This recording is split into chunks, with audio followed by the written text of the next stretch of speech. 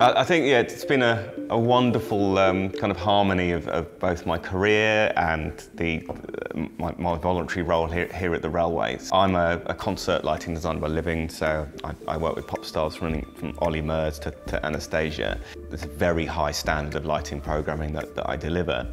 It's a complete custom system, nothing's really off the shelf, only the lights underneath there are an off-the-shelf kind of product, which gives us the ability to animate the train, change the colours, change the atmosphere, and do a proper light show to music, which is what differs tremendously to some of the other railways out there that are essentially static coloured rope lights.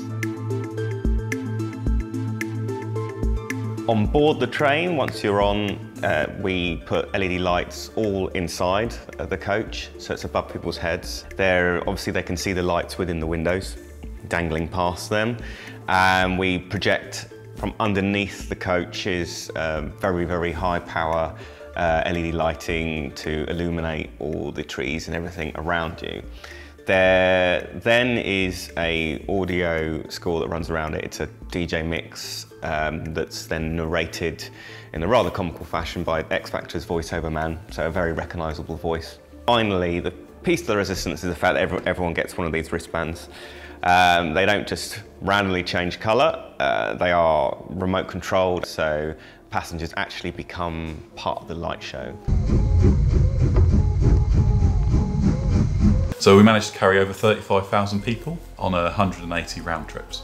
So roughly there's about 14,000 individual LEDs per train. So this is another unique thing to our railways. We actually run 2 trains at once. One departs from Alresford, the other one departs from Alton, and they actually cross halfway, which is a bit more cool for the passengers to see. And each train roughly takes us, it's 3 days dressing the coaches, and then we'll spend a day dressing the locomotive, and then there's a final day.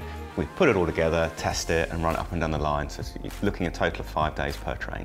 So we ran 33 nights, and that was roughly 180 trips. So that equates to about 3,600 miles between the 2 trains. Yeah, that's right. So it's the biggest event we've held so far.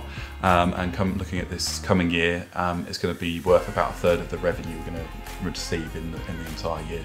So very important from our perspective. Okay, well, we're currently still in the design process of adding new things in for this year. I really want to explore something more for the passengers to see outside. So my current thought is I want images to be projected onto the fields as we go by.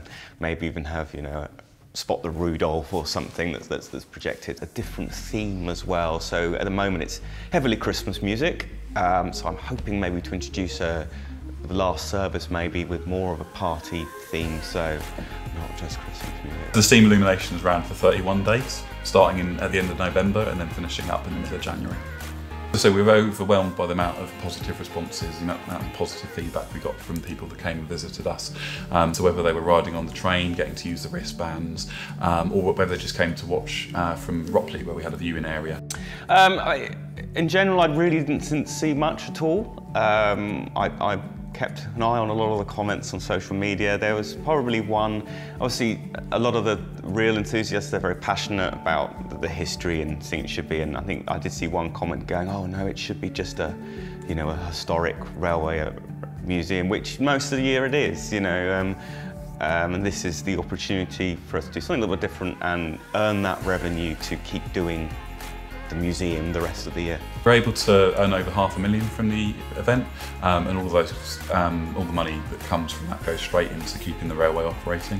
So from maintaining and restoring the coaches, making sure we've got the right skills from an engineering perspective, and a myriad of other things that end up costing from a heritage railway perspective. So really important that we make the most out of those events, because they give us the funds we need to be successful across the rest of the year. It also really helps put the railway on the map from an advertising and a marketing perspective, and just people being able to come have a really good time on the railway and then go and tell other people about it. It's really important from our perspective.